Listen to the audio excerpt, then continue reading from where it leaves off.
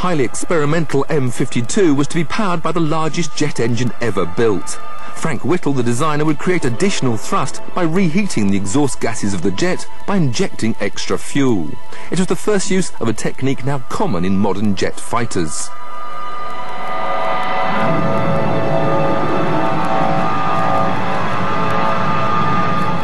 To demonstrate the huge power of the new engine,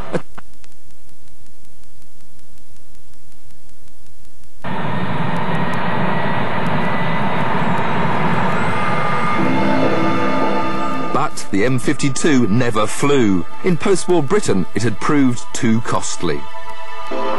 It was suddenly, without warning, cancelled by the Ministry of Aircraft Production.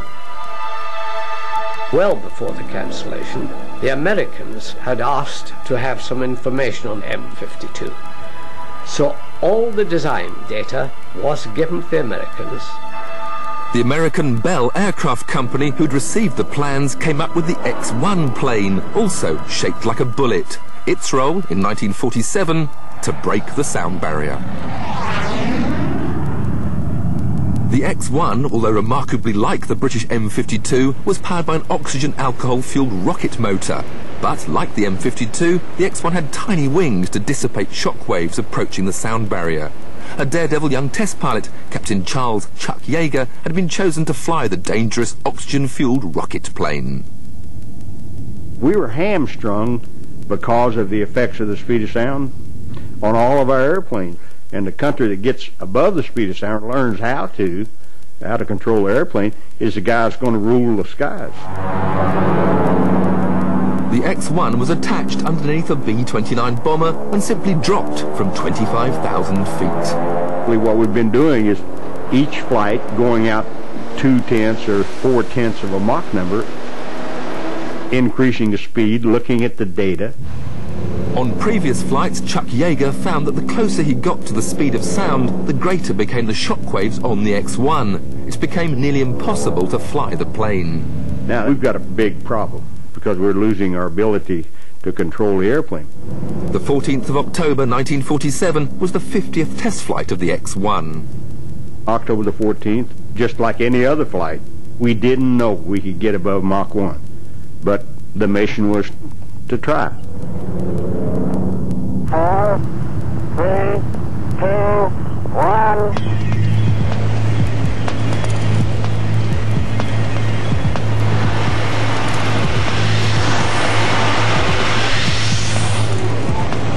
When I was operating there around 9.4, 9.5 Mach number, and I'm sitting there in pretty heavy buffeting because of the shock wave that's forming on the nose of the airplane.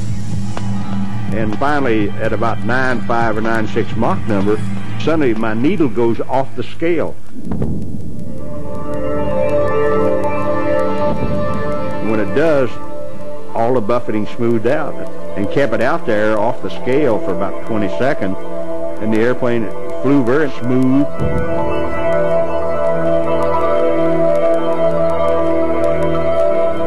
And on the way down, I fool around doing rolls and things like that.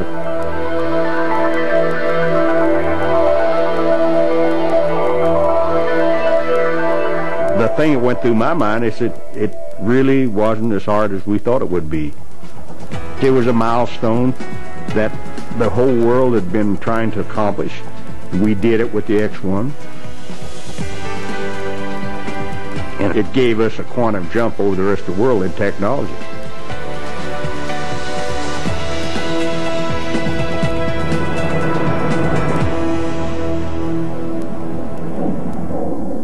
The X-1 had been test flown and landed at the Mojave Desert in California. This vast dried-up lake bed would now become the center for American experimental high-speed flight. Today, it's known as Edwards Air Force Base.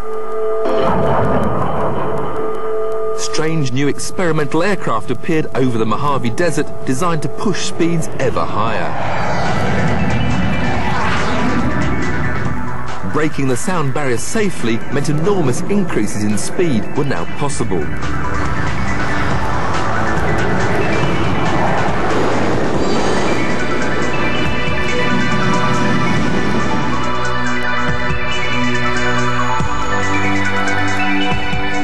Yeager became central to America's high-speed test program. For 4 years, the X-1 was the fastest plane on Earth. Then, with a new, larger, bullet-shaped rocket plane, the X-1A, Chuck Yeager began a series of new record attempts to push speeds over Mach 2. Then we came out with the X-1A in '53 and had the same wing, same engine, same tail, except we had about 3 times the amount of fuel in the airplane, so I worked it out to 2.5 Mach number and ran into a lot of problems because of the size of the tail and got into tumbling and stuff at 80,000 feet. No one knew if the X-1A would be safe at speeds in excess of 1,000 miles an hour. When Chuck Yeager took it up to 80,000 feet and began diving to Mach 2.5, the X-1A went out of control.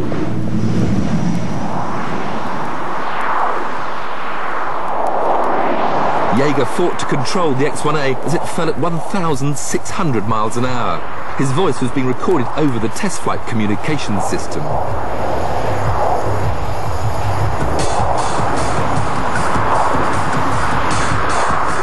I cut it. I got real bad trouble. Down to 25,000. I don't know what to get back to base or not. How are you, though, old buddy? Right. I think I can get back to base, okay? I think I busted the gasket in my head.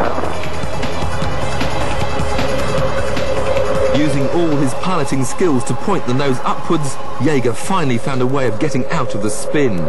He'd been close to disaster. You're coming down.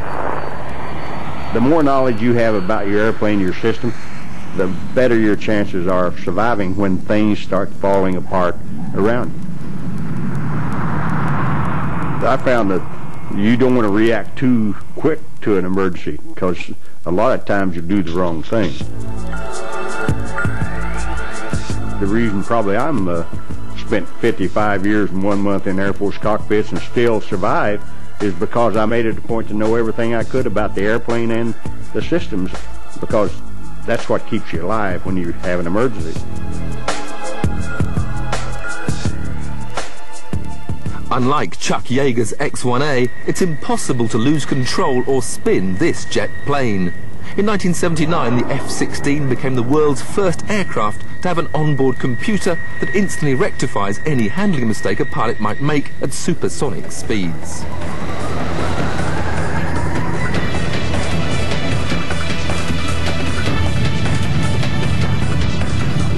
With 3,600 F-16s produced, this American machine is the world's most successful military fighter. The plane can hit speeds of Mach 1 and Mach 2, acting as either a fighter or a bomber.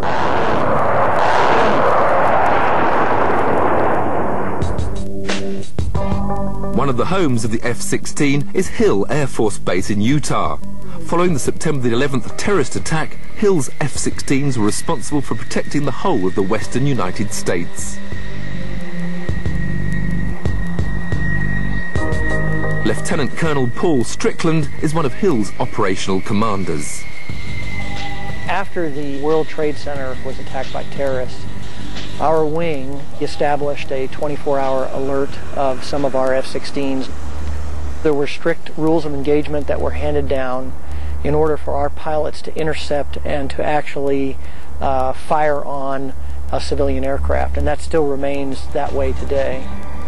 And the reason behind that would have been to save that many more lives on the ground. Every one of our pilots would face an inward moral dilemma. However, that occurs in war, and that's what we're trained for.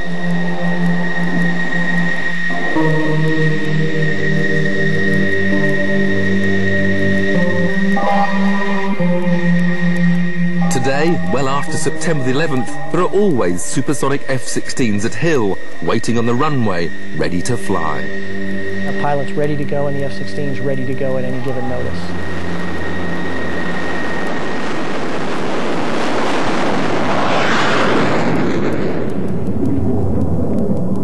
Just have to remember that noise is the sound of freedom.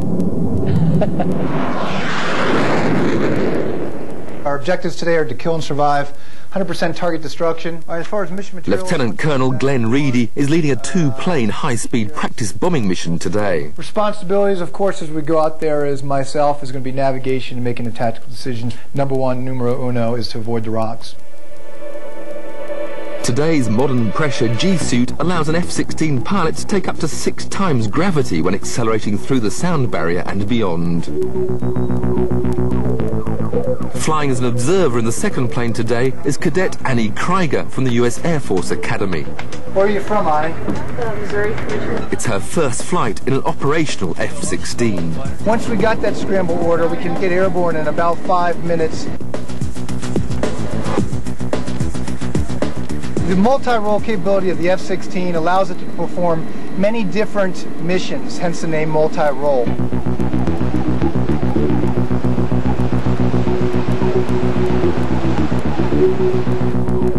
From takeoff to Mach 1, you're looking at 90 seconds. If it is a relatively clean airplane, it can go takeoff to Mach 1 in probably about a minute. On her first F-16 flight, cadet pilot Annie Krieger is already at Mach 1. It was really neat to just go for it and pull up, and everything just goes really quickly.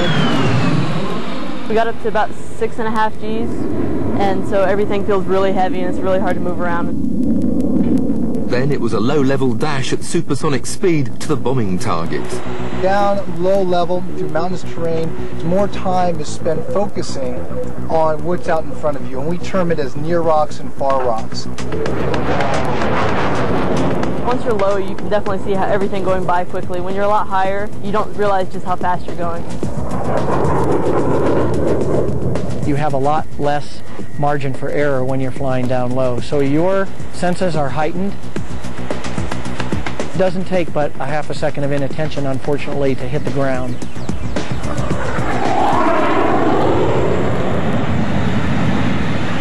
The mission of the pair of F-16s today is a high-speed attack on a dummy target in the Utah desert. We climbed up and went to what we call Eagle Range, which is a basic surface attack range. There's targets on the ground, and they have a capability with towers to triangulate to score our bombs.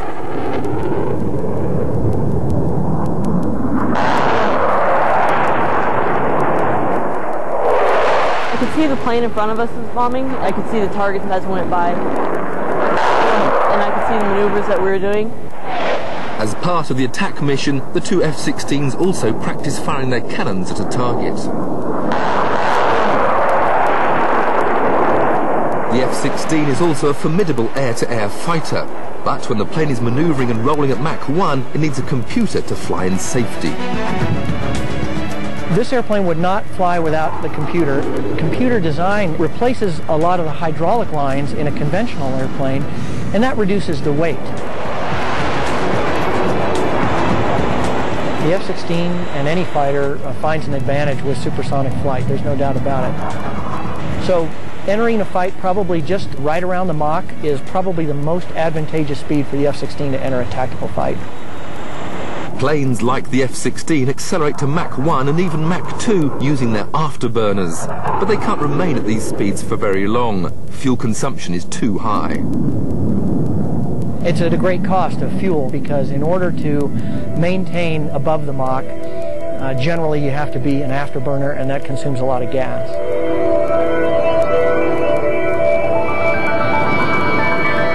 Been doing this 16 years. And it's been a dream. Every time I get in and get a beautiful day like today, you know, they allow me to take this airplane out. It's a great honor.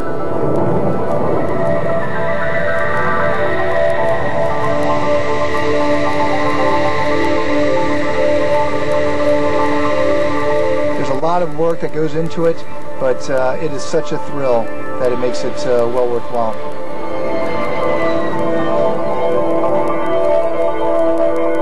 I had a great time. I would like to be flying the F-16 one day. Definitely.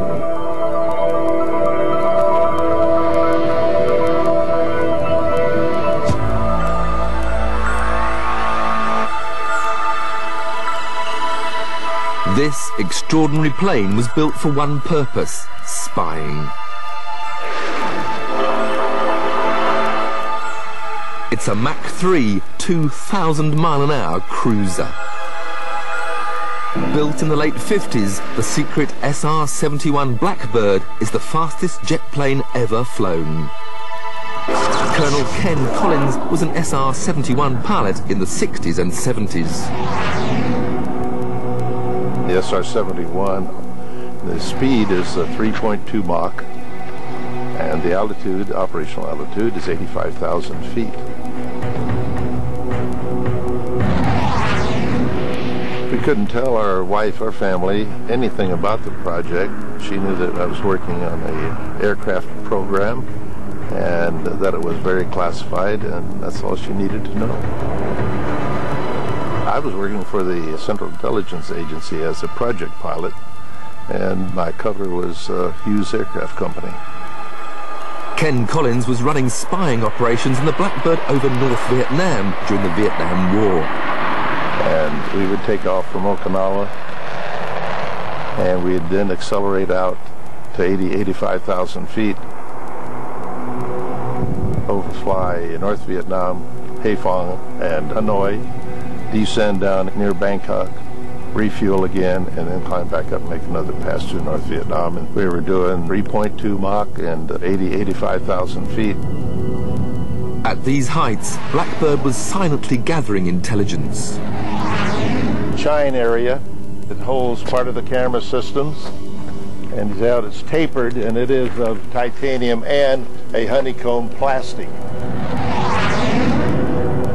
This is the UHF antenna. Camera bays here. In the safety of our altitude and airspeed, we could get any operational photos of bomb strikes, whether hitting missile sites or hitting bridges.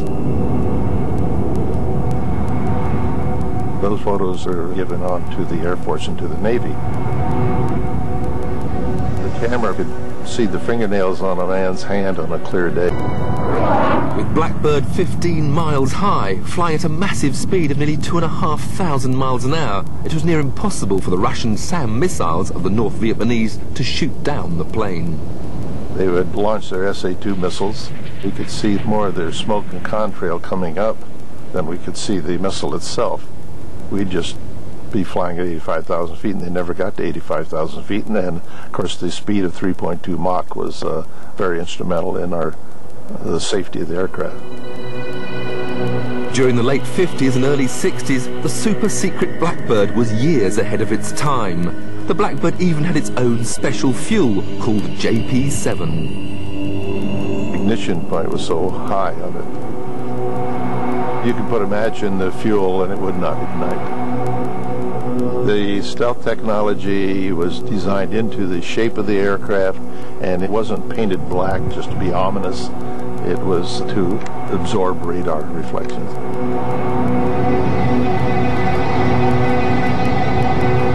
We had a speed record, New York to London, with one refueling, an hour and 50 minutes.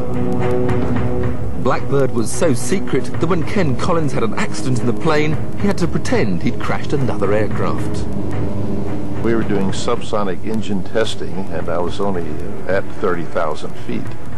But the air data computer failed, and next thing I know, all the instruments started winding down, the altimeter, and the airspeed started decreasing.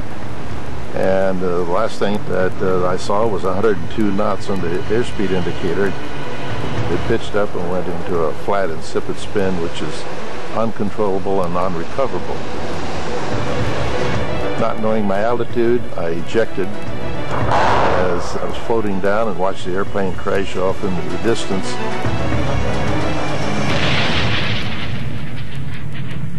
I figured I'd be out there a while and had to survive. I was collecting all of my equipment, my parachute to sleep in, and I noticed a white pickup truck come bouncing across the desert. 3 guys in the front. They had my canopy in the back of their truck. And they said, "Get in, we'll take you over to your airplane." And I said, "No, you can't do that." I said, "That's an F-105 and it has a nuclear weapon on board." They said, "We're leaving. If you're going with us, you better get in." Ken Collins' ploy worked. It kept the farmers away from the spy plane.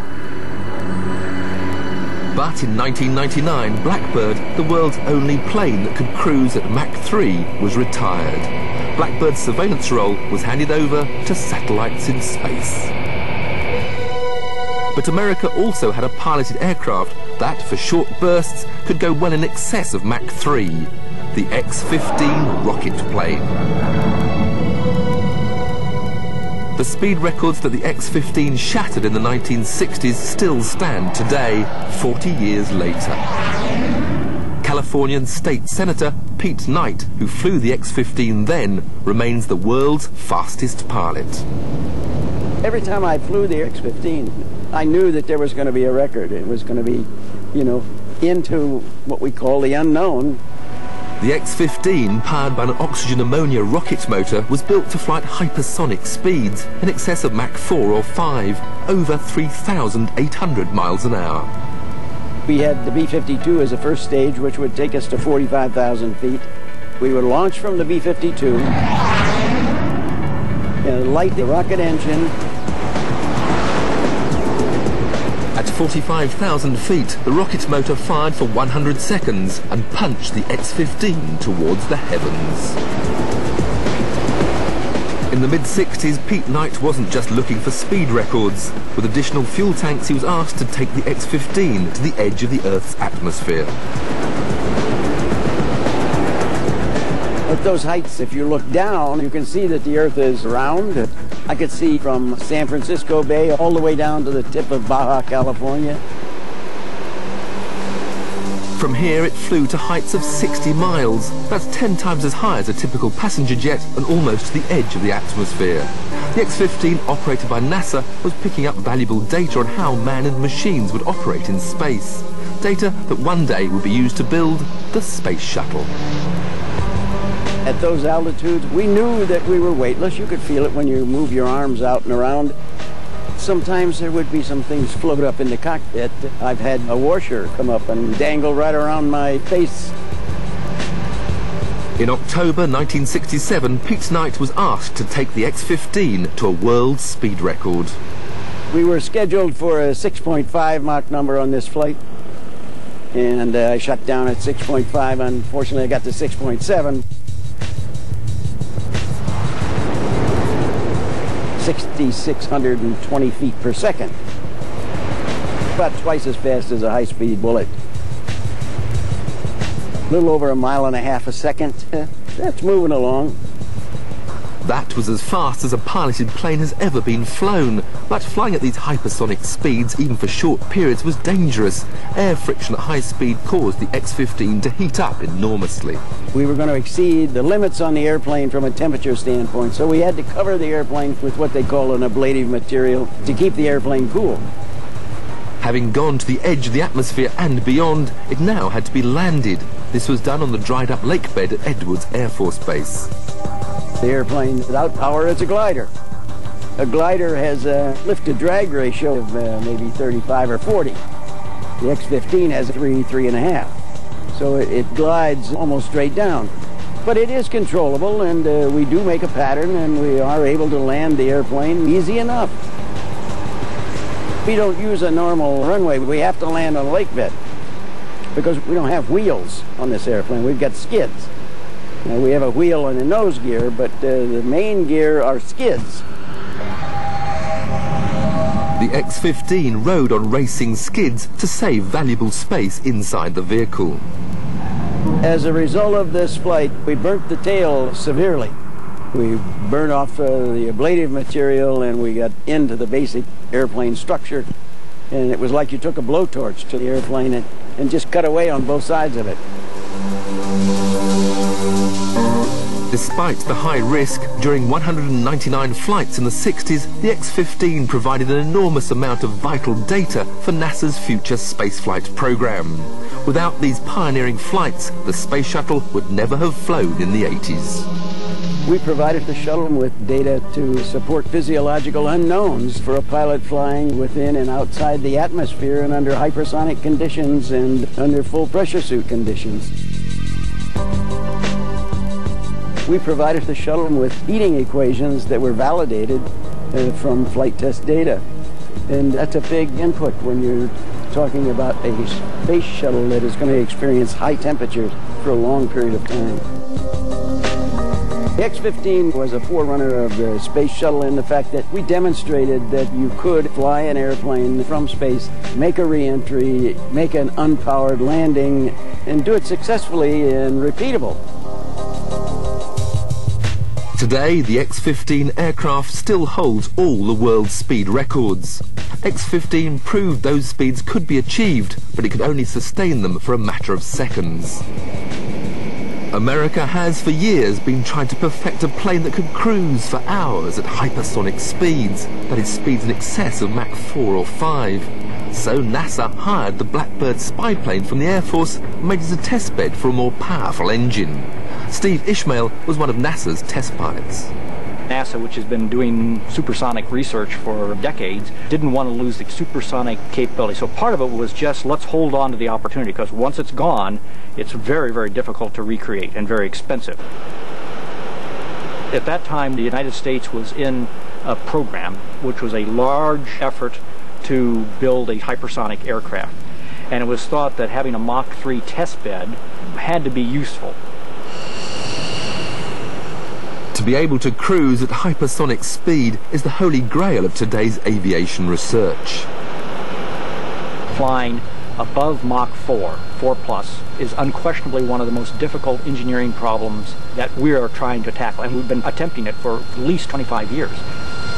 The real issue above 4 plus is, what is your propulsion system? Because that engine starts dropping off in thrust about Mach 4. Then there is the problem of the fierce heat generated at high cruising speeds. At Mach 2, you can fly with aluminum. At Mach 3, the temperature is about 720 degrees Fahrenheit. And aluminum isn't solid at that temperature.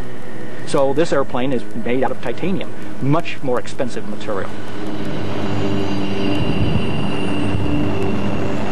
Heat generated at hypersonic speeds also gives engineers a problem with an aircraft's fuel tanks. They expand. It's really just one big tube of fuel tanks. Now when you get up to Mach 3, the airplane is supposed to have expanded 7 to 11 inches from where it's standing as you see it here. Blackbird's fuel tanks were designed to seal themselves as they heat up at Mach 3. But when the plane is on the ground, they cool down and fuel leaks. Some of the holes that they fix, they're things you can put your finger in, and that isn't going to close. I don't imagine that the fuel leaks ever will close. NASA's experiments were unsuccessful. They failed to conquer the vital barriers of temperature and power during sustained hypersonic flight.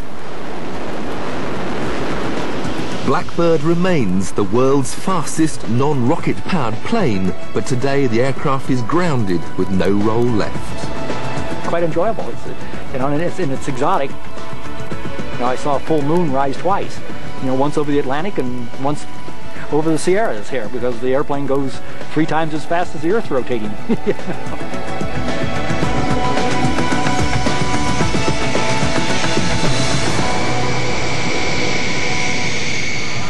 So, how has Concorde solved the twin problems of heat and shock waves for its supersonic fare-paying customers? When Concorde goes supersonic, you're compressing the air in front of you. That compression of the air in front of you causes a shock wave. The effect of that compression of air is that the structure of the airplane's heated up. And the nose, the front of the nose, can reach a temperature of 127 degrees Celsius. When Concorde's all heated up, you can actually remove the trim up here above the pilot's seat and actually touch the bare metal of the hull of the airplane, and you can, it's very hot. You do not keep your finger there for any length of time, I can tell you. The passenger cabin would become quite intolerable with temperatures of 100 degrees Celsius. So the air conditioning system in Concorde is the fuel. You've got 95 tons of fuel in the wings. That fuel is relatively cool. And the heat actually goes into the fuel. The fuel is the heat sink for the aeroplane. So as the aeroplane flies from New York, London, gradually the fuel in the fuel tanks gets warmer, gets hotter. But how does Concorde cope with potentially destructive shock waves hitting the aircraft at supersonic speeds? As you go from the speed of sound to twice the speed of sound, the shock wave building up on the nose, it actually squeezes the lift back down the wing. And if you didn't do anything about it, you'd end up with a very unbalanced aeroplane. So we move the centre of gravity of the aeroplane back as well to keep the two together. And so on takeoff and climb, we move 12 tons of fuel to the back of the aeroplane. The British and French governments who'd sunk billions into developing Concorde were well ahead in this difficult and hugely expensive technology. The US was determined to catch up.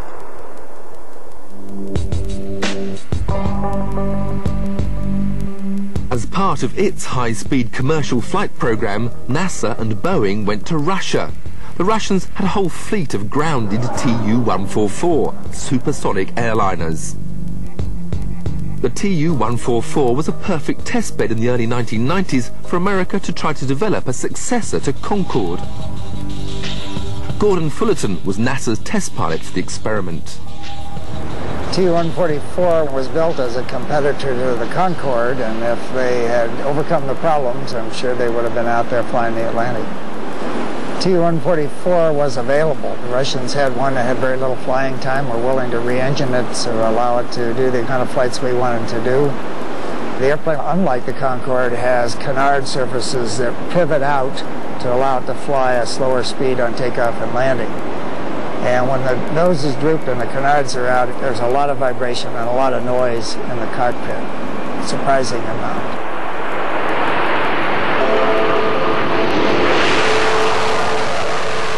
The first impression once in the air was that the control forces are very heavy. I'm told that Russians like to build, even the fighters have very heavy stick forces. It certainly was the case with the 144. So it was a manly airplane. It took two hands to steer it around. That engine was the engine out of the Blackjack bomber, a huge engine that was retrofitted to allow us to get this flying laboratory in the air and up to speed. The Tu-144, also known as Concordski, had had a checkered career. Built to rival Concorde, it beat the British-French plane into the air by a few months. Unfortunately, before it went into service, it crashed in 1973 while at the Paris Air Show. The French had sent up a Mirage fighter to film Concordski. It got too close. And as the Russian pilot took evasive action, he overstressed the airframe.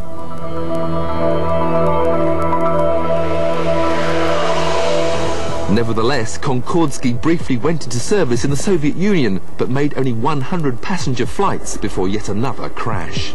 The Soviets found the plane too expensive to run, and it was due to be scrapped. But NASA and Boeing saw it as a ready-made testbed to study the viability of American commercial supersonic flight. They paid the Russians $100 million to use it. One of the more important experiments was the heat transfer characteristics on a large structure. So one wing was outfitted to precisely measure the way the structure heated up as it accelerated and cruised at supersonic speed. NASA found the problem was fuel consumption. Unlike Concorde, the Tu-144 had to keep its afterburners on to remain at Mach 2. We took off on the supersonic test mission with 80 tons of fuel. By the time we took off, climbed, accelerated to Mach 2, the fuel was down to half that, 40 tons. After 9 years research, NASA and Boeing concluded a next-generation supersonic Concorde would be too expensive. Well, the sad answer, there hasn't been the enabling breakthrough to allow you to take a large airplane and fly it supersonically efficiently. Even with the best of engines that we can produce now, it costs a real premium in fuel consumption to go fast. And until we get over that hurdle, I'm afraid we're stuck flying right up against the Mach limit, but not faster than it.